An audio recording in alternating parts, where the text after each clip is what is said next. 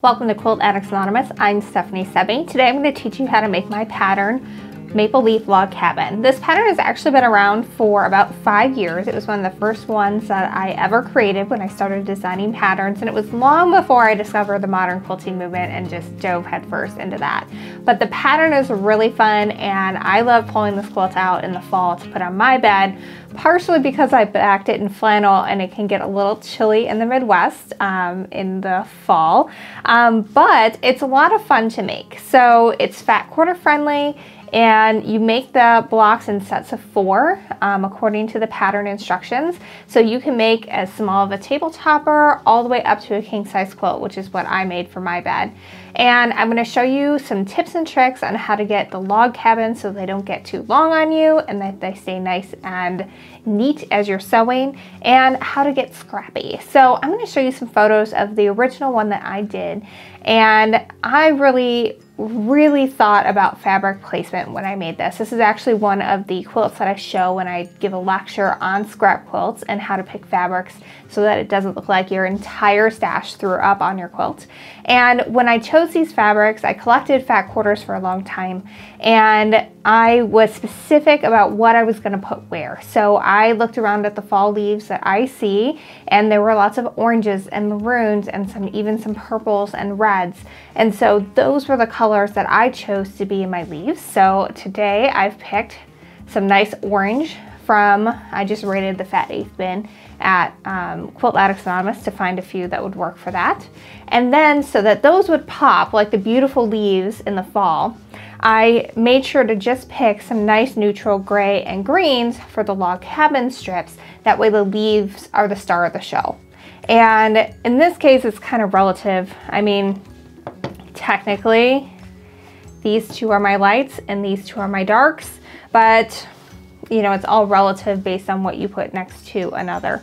So I'm going to show you how to cut everything. You basically just need simple sewing supplies, and you can download the pattern over at shop.quiltaddictsanonymous.com to go with this tutorial.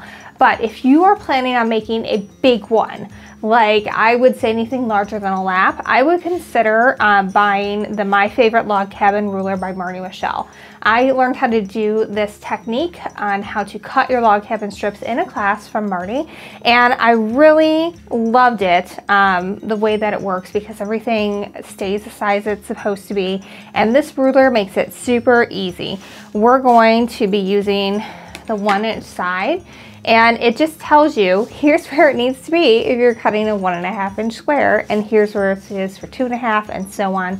So you don't have to think so hard when you're cutting, and you're less likely to make a mistake. So I'll demo how to use this ruler. If you're doing a smaller size, your regular 6x24-inch ruler is perfectly fine for this.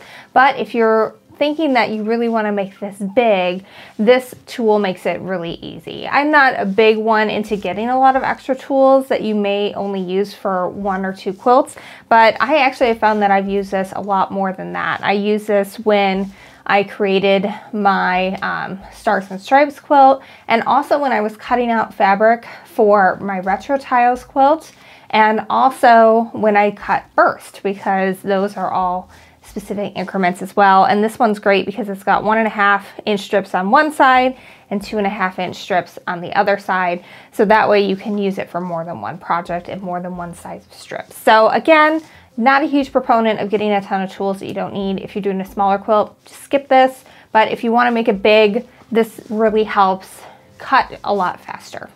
So let's get started. First, we're going to make our maple leaf for the center. So the first thing we need to do is make some half square triangles. So I've set the pieces that are going to remain squares, or at least for now squares, off to the side.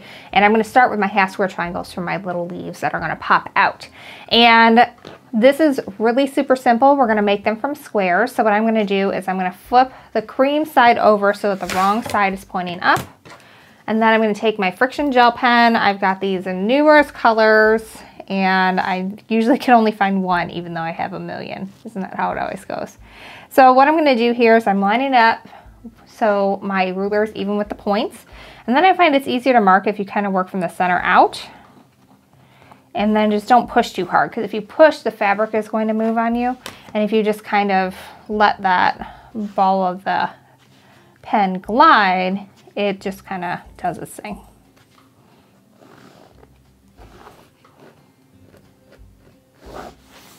All right, so now I've got some lines marked and I'm able to now pair these up with the colors that are going to be part of it. And I do make each leaf one fabric. I feel like there's a lot going on in this quilt.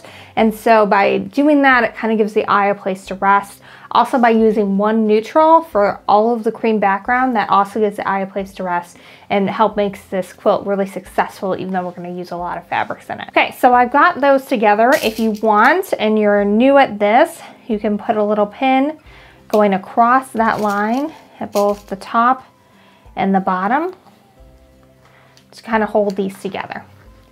Now what we're going to do is we're going to sew a scant 1/4 inch seam down both sides of this drawn line, so that way we can cut it apart and get double the half square triangles. So to sew a scant 1/4 inch seam, it's like sewing a regular 1/4 inch seam, just I'm going to move my needle one needle width to the right. That way I'm sewing just a teeny little bit smaller seam.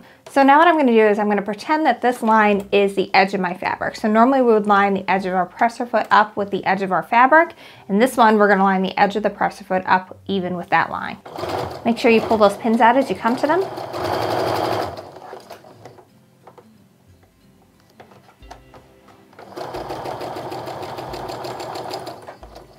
Now I like to chain piece these because it's going to help me make these up a lot faster. So what I just do is I lift up the press foot a little bit and slide the next piece down and keep on sewing.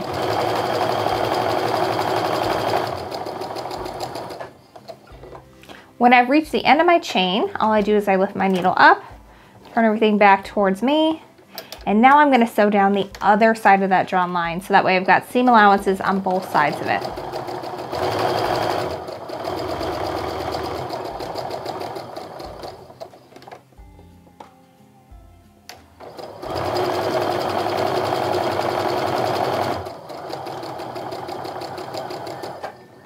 So I've got my 2 blocks now, and you can see I've got a nice little seam sewn on both sides of the drawn line. It might be easier to see on this side, but I've got 2 seams here and they're both a scant 1/4 inch away from that line that I drew.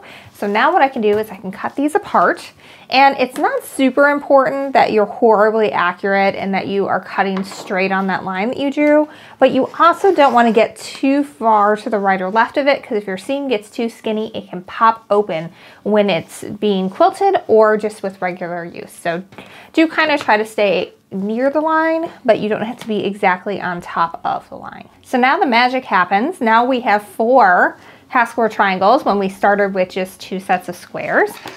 And that just happened on its own when we pushed everything apart. So for this one, what I'm going to do is I'm going to press the seams underneath the dark side of the fabric. And I always talk about this, but just in case you haven't seen any of the other videos, what you want to do is set your seam. And the biggest mistake I see people make when they press half square triangles is they just kind of plop the iron down right on the center here. And what that can do is it can create a pleat, and then your unit doesn't end up square, so that's not good. So what I do is I start with the tip of my iron completely on the side that we're pressing away from, and then I just real gently drag that up and kind of hold it for a second. And that way you get a nice smooth crease in the fabric there with no pleats. And so when you're trimming this up, it's going to be the size it needs to be, and you're not going to have to worry about it, you know, not being too small or anything crazy like that. Also, whenever we make half square triangles in any of my patterns, technically you only have to add 7/8 of an inch in order for the geometry to turn out right. But I always add a full inch to my half square triangles. That way, there's a little bit of wiggle room. So if you find that you sometimes get triangles that are too small, just add a whole inch instead of 7/8 of an inch when you're doing it this way, and then you'll have some room to trim. Okay, so now we have to trim these up. So I'm going to take my little 6.5 inch Olfa frosted ruler. I really like this one because I can see everything really clearly. And what I'm going to do is I'm going to have the 45-degree line of my ruler going along that seam, and I want to make sure that I've got some fabric hanging off past the 2.5 inch mark, and then past the side of the ruler as well. And as long as I've got some extra there, then I'm not going to end up with something that's too small. And also, as long as this 45-degree line stays in line with the seam, you're not going to have any problems where your points don't end up where they're supposed to be. So to start, I'm just going to trim on the side and the top. Move those to the side. And then I'm going to give that a 180-degree flip. And now that we have trimmed, this side is now on the left and the bottom. So now that I've done that, I'm going to line this up exactly with the 2.5 inch mark as measured. Still got that 45-degree line going across that seam so that my points end up where they're supposed to be. And I'm going to again trim on the right and the left. If you were left-handed, of course, all this would be reversed for you. So now we have a half square triangle that measures exactly the size it's supposed to, and our points are going to the point, so we're not going to lose them when we sew them together. So I'm going to go ahead and do that for the rest of the points that are going to make up the leaves of my maple leaf, and then we are going to make the stem. So the stem is put together in a similar way. What I'm going to do is I'm going to take my cream prints and I'm going to turn them over so that the wrong side of the fabric is up. And I'm also going to draw a line using my friction gel pen on the wrong side of these as well. You could use a pencil too. I just really like these because the line shows up really nicely and I can see it really well when I'm working with it.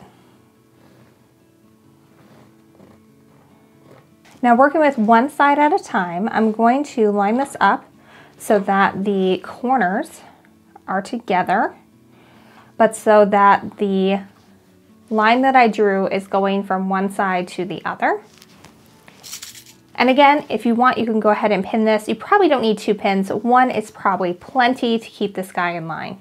And now, instead of sewing on both sides of this line, we're going to sew directly on top of the line for it, or if you want, you can sew one needle width to the right, but it really doesn't matter. This doesn't have to match up with anything. Just to make it a little easier to follow that line, I'm going to go ahead and put my needle back in the center position. Find it a little easier to sew on top of lines when it's in the center like that.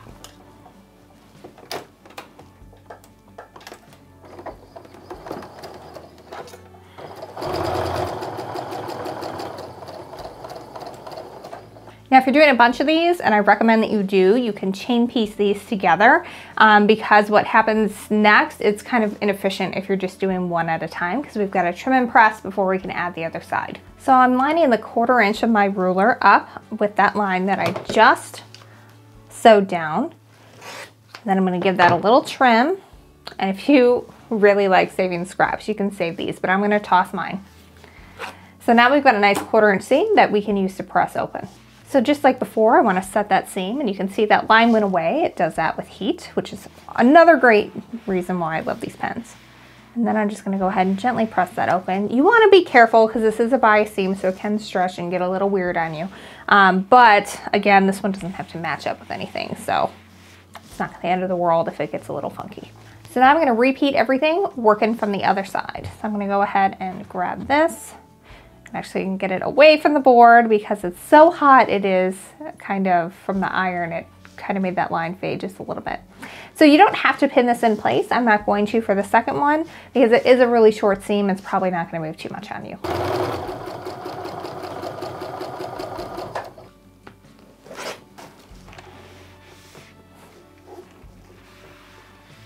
So our center leaf is almost done. Now I just need to sew this into rows of 3 and sew my rows together, and then we can get on to our log cabin strips. So I set my sewing machine back to a regular 1/4 inch stitch from here on out. Whenever I'm doing this to make it faster, I like to just put the far left to the center on all the blocks. And I just kind of line these up. They're really tiny pieces, so they're not really going to get off. And we just trimmed everything up, so it should be all the right size. But if you're a pinner, you certainly can do that. So I usually wait to press everything until I have my rows completely together. But I do like to lay everything back out to make sure everything is still facing the same direction, because otherwise I will sew one of the leaves together wrong. It just will. It will happen every time. So now I'm going to go ahead and sew my twosies to my one on the side to complete those rows.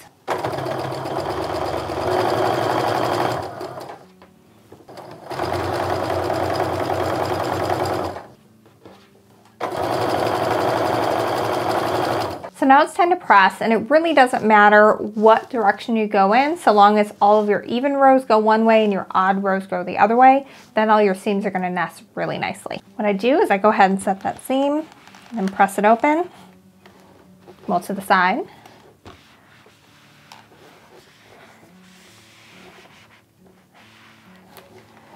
All right, so now this one I pressed to the left, so this one I need to press to the right.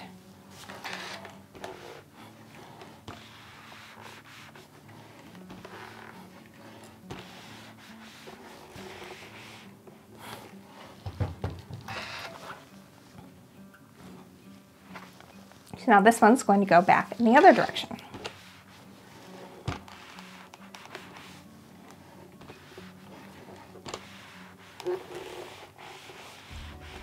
All right, now I've got to pin these together and then I'm ready to sew. So I'm going to go ahead and just flip these right sides together, and because we took the time to press them in opposite directions, our seams are now going in opposite directions, so they butt together really nicely.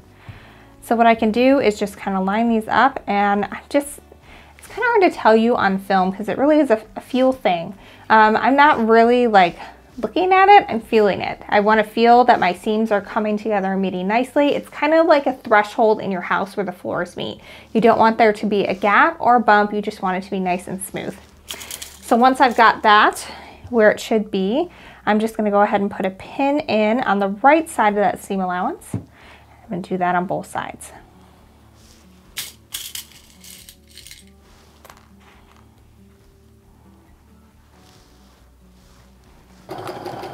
So now you're going to see why I pinned in the right side of the seam allowance. I'm going to go ahead and sew until I have my needle down in what is the left side of the seam allowance. Then that kind of acts as a pin and keeps all the points where they should be.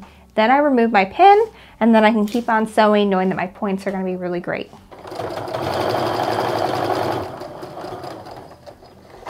the same thing on the second one. And at this point, I kind of just line up my bottom corners and keep on sewing. I'm going to go ahead and press this one so that the seam is going to be underneath the middle row. That's because it's going to be a lot easier to press it down that way because we have 2 points here versus just one on this side. So it's going to lay a little flatter. All right, now we're going to repeat, just this time attaching the top 2 rows to the bottom.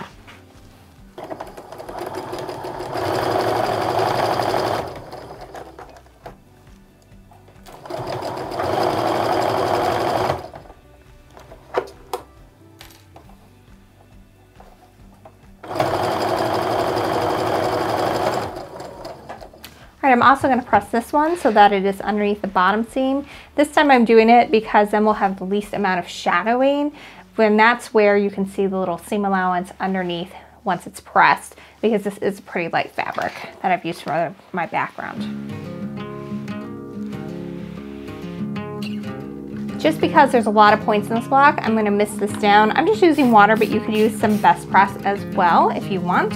And I like to do that whenever I have a lot of points, just because I feel like it's a good final step in getting everything to look nice and flat, so you have a really nice quilt block when it's all done. All right, so my maple leaf center is done. So now it's time to move on to the log cabins. I'll show you how to cut those strips to make it really fast and easy, and then so they don't stretch out on you. So that's next. So as long as you aren't desperately in need of a new rotary cutter blade, you can cut all 4 of these fat quarters at once with the technique I'm about to show you. So I've got them all lined up here with the wrong side up on my cutting mat. And I am using the larger cutting mat. I know a lot of times I use the smaller one for the videos, but you do need at least a 16 or 18 by 24 for this one. So you want to get them laid nice and smooth on your mat, and you want to make sure it's extending past the 0-inch mark on your mat on the left side.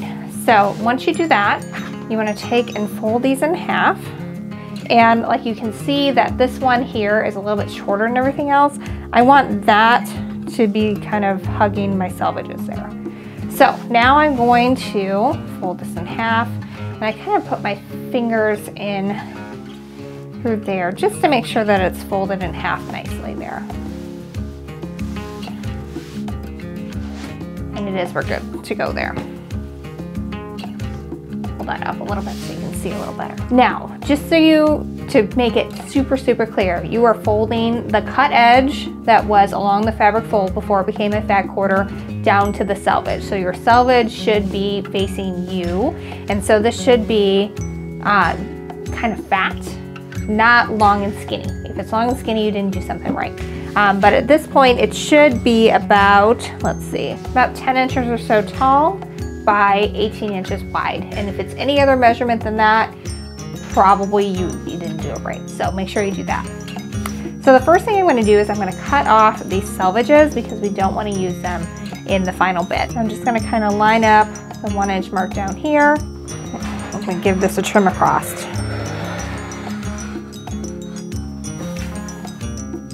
You can see I was able to cut through that pretty easily, but again, I've changed my rotary cutter blade recently, so if it's been a while, you may want to do that before attempting to do all the layers at once. So now I'm just going to take a peek through and make sure that I've got nice even edges and that I've not seen any selvages. I'm not, so that's good. I'm going to very carefully move this so that my edge that I just cut is on the left side. It's going to be easier for me to cut that way into strips.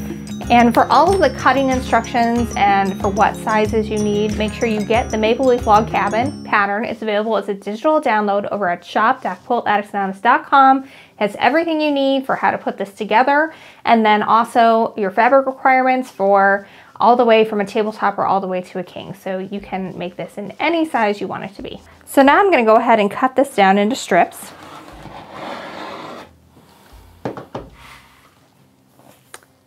And you can use the mat to measure, or you can just kind of move them to the side a little bit like that. And then you can line it up again. Now there's enough extra here if I want to make it really scrappy. I could get a couple extra bonus strips, but if you get a skimpy fat quarter, you're definitely going to be able to get enough for the pattern in this. So I'm going to turn my mat around. So that way, again, I can cut across my body here. And the reason why we cut, by the way, I totally skipped over why we did this. So normally you're going to cut across the width of fabric, so from selvage to selvage. In this case, what we just did is we cut across the length of the fabric. And the length of the fabric has much less stretch than the width of the fabric. So that's what's going to keep all your fabric strips in your log cabin from getting stretchy and out of shape. All right, so now what I want to do is I just want to even up these edges a little bit. So I'm working with a nice straight edge when I am getting to the next step, and I'm just kind of lining up as I go to make sure, since I've been moving these strips around, I want to make sure that they're still nice and square as I'm cutting. So I'm squaring up each strip individually here. Here's where the Marti Michell, my favorite log cabin ruler, comes in really handy, because you don't have to look for the line on your ruler. You can just look and it's real clear and there aren't any extra markings. So it's super easy to line everything up. So what I'm going to do is I'm just going to line it up for my first piece here. So I've got it nice and lined up over here with the part I need. And then I can just trim across the next bit. Okay, so next I need 1 inch smaller than my first one. So I can just move down a little bit and everything is already there for me.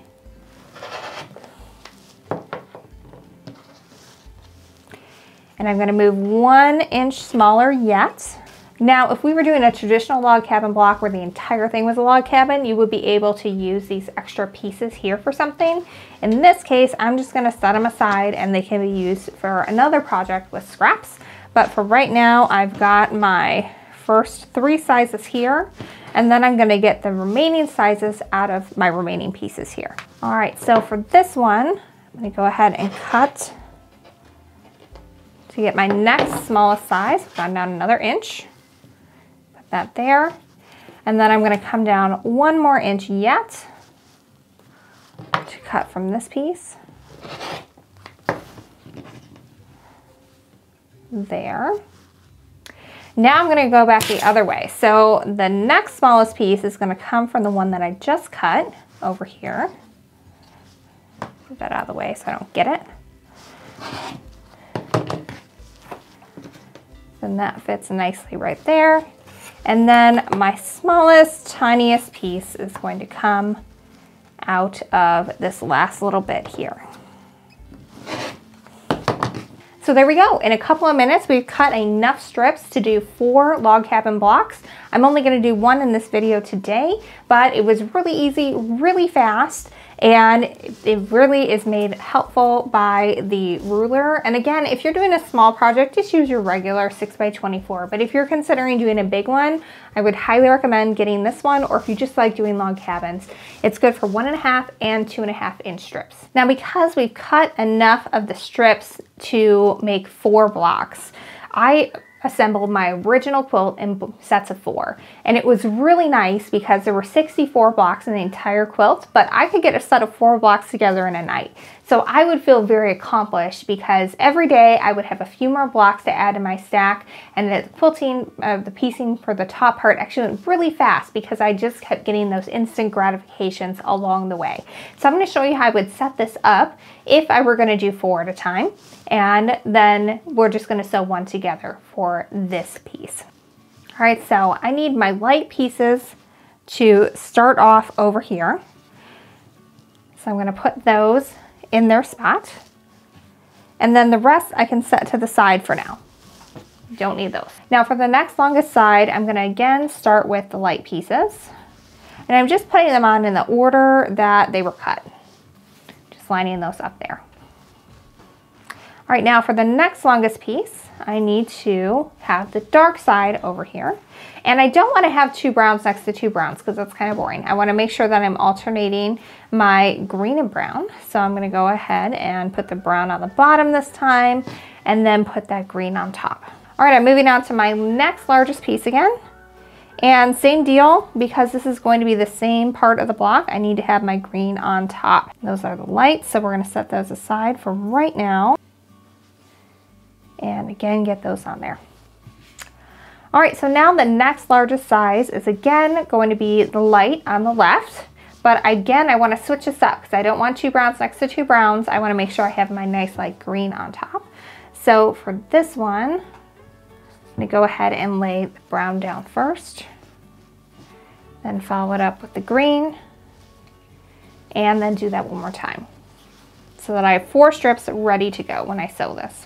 All right, now we're just going to keep going in this fashion, so that way we continue to have alternating blocks.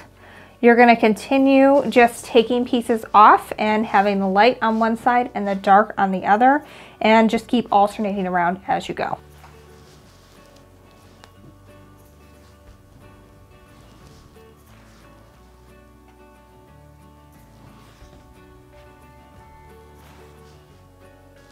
All right, so for this design, we are not going to use the dark in the smallest length or the light in the longest length. So you can save those with your scraps and do something else with them, or donate them, whatever you want to do. So now the rest of this just goes together like a regular log cabin. We're going to sew our small piece to our center block, and then the top, and then the left, and so on. I'm going to show you how to sew through this first round, and then you can watch as I sew the rest of them together from there on out. All right, so now I'm just gonna start sewing to the center. Now I'm just gonna sew 1 block together, but you've seen how I would lay it out if I were doing the entire thing. So I'm just gonna go ahead and take this and flip it right sides together. And you can pin this if you want to. I just kind of line up my corners because everything is fitting together very nicely. If you've sewn an accurate corner and seam for your center block, then everything should be nice and perfect here. And then also, as long as you have cut along the length of the fabric instead of the width, your blocks aren't going to stretch out on you either as you go.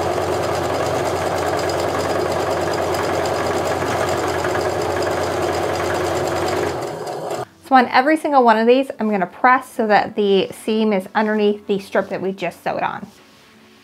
Go ahead and set that seam first, and then press that over. Now I always lay it back down in the configuration to make sure I have it turned and orientated correctly.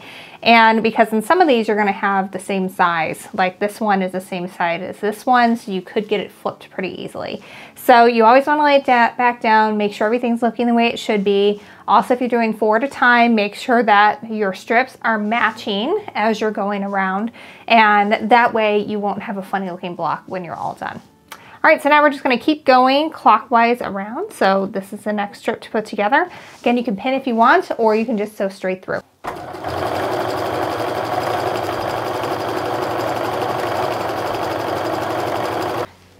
Set the seam again and press that open. Now I'm pretty happy with these points, but if you weren't, now will be the time to fix them. All right, so I've got it laid back out and I can see that this fits nicely, and we've got our light, and now we're moving on to our dark, so everything is as it should be. So I'm gonna go ahead and flip these right sides together and sew down. Pin if you want to, I'm gonna skip that.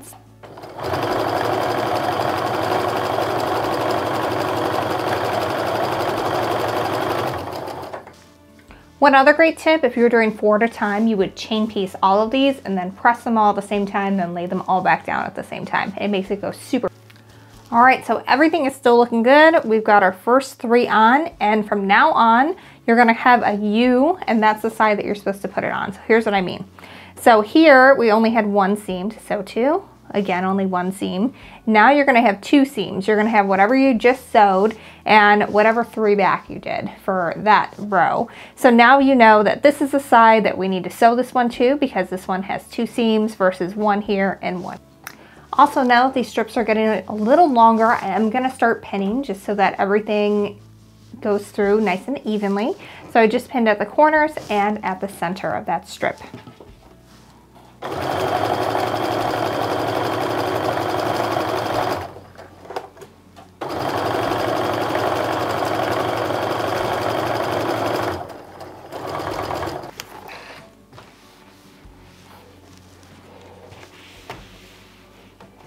All right, so you're just gonna keep repeating that process, going around the 2nd row and then finally the 3rd. Just keep sewing around and pressing as you go. And I'm gonna go ahead and show you guys little bits of it, but it's basically the same process. So if you've gotten this far, you're gonna be able to finish the rest of the block, and I'm gonna go do that now, and you should too.